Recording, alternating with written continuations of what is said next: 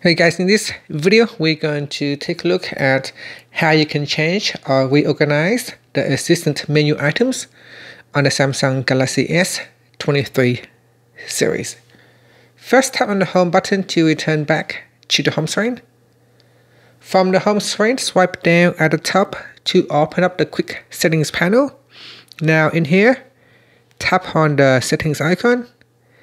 Next, in the settings page, we scroll down and then tap on accessibility. Next, in here, tap on interaction and dexterity. Then tap on the assistant menu panel on the left hand side panel here. Next, tap on select assistant menu items. First, to change the menu items, you can tap on the remove button at the top to remove an item. To add in a different menu items, you can go down to the bottom list here and choose the one that you want to add it to the list. Okay, so here you can see I have different menu items now. If I want to remove the back key, I just need to tap on the remove button and that will remove the back key. So the back key has been removed from the menu.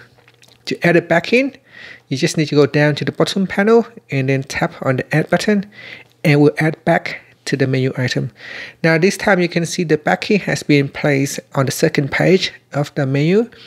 So to rearrange them, all you have to do is just simply touch and hold on the menu item here and then just drag it to the location or to the position that you want it.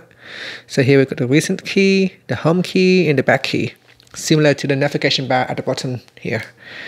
Alright, so to rearrange the power off menu, I can touch and hold on the menu item and then drag it to a new location and then let go. And that's it. After that, we can tap on the back key or tap on the home button to go back to the home screen.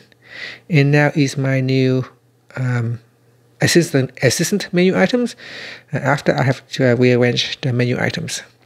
And that's it. Thank you for watching this video. Please subscribe to my channel for more videos.